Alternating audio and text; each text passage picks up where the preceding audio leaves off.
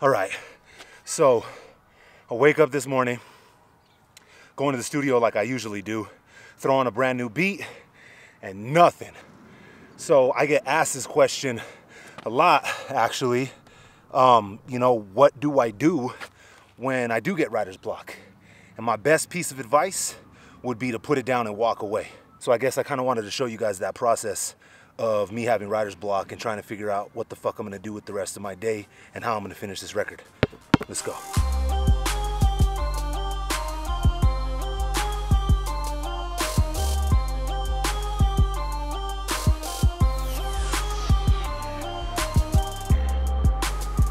All right, so like I was saying, this morning when I got up, I felt inspired to make a new record. Well, at least I thought I did, until I got in the studio and fucking nothing. Writer's block. When I first started making music, I would just stay in the studio and keep banging my head up against the wall until something came out, or I'd force it out. But then I kind of learned you gotta walk away sometimes, come back to it, and it usually fixes the problem.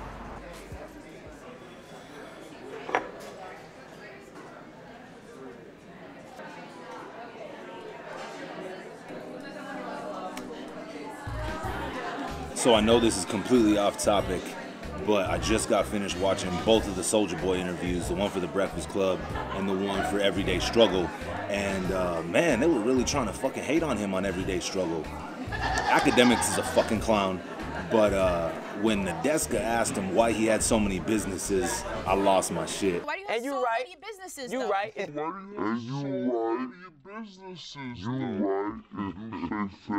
I'm not gonna sit here and pretend and act like I'm some kind of fucking Soulja Boy fan, because I'm not. He does a lot of stupid shit, so it's kind of weird to go from seeing him trolling like a motherfucker on the internet to actually spitting some facts. But he schooled all those motherfuckers on Everyday Struggle, and they were trying hard to fuck him up.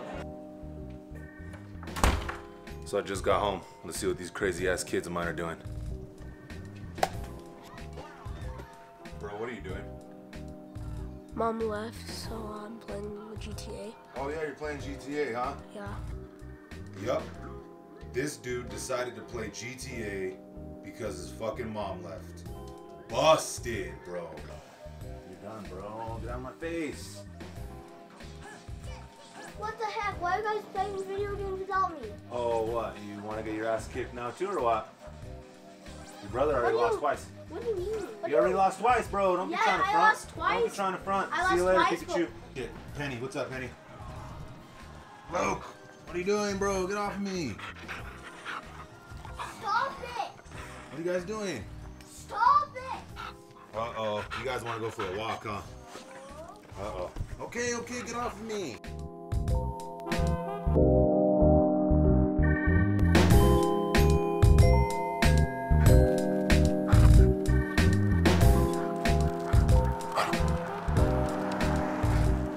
So, I know I said to put the music down and walk away for a while, but usually when I do that, I'll have the beat rocking on like my stereo, my fucking headphones, something throughout the day. I guess I just kind of start formulating a plan and words in my head while the beat's rocking in the background all day long.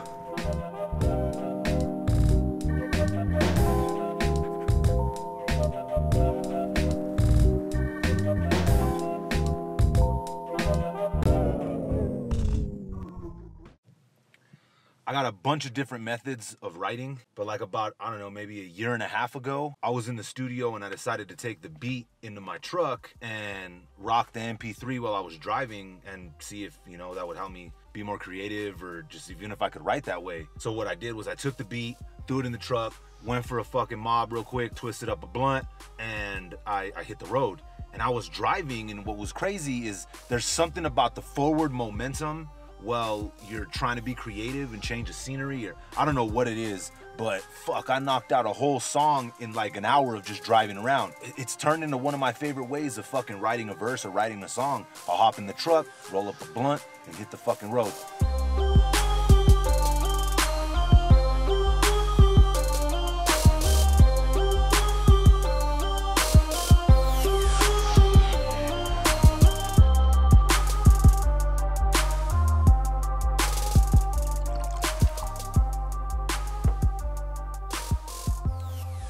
All right, guys, so I'm not really sure what did the trick, but when I was driving around in my truck, sure enough, inspiration, like that.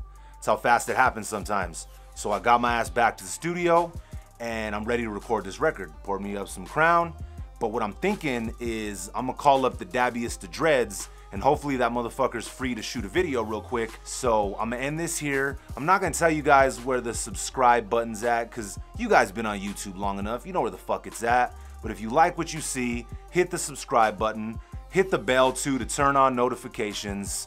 No cover charge. I'll see y'all soon. Peace.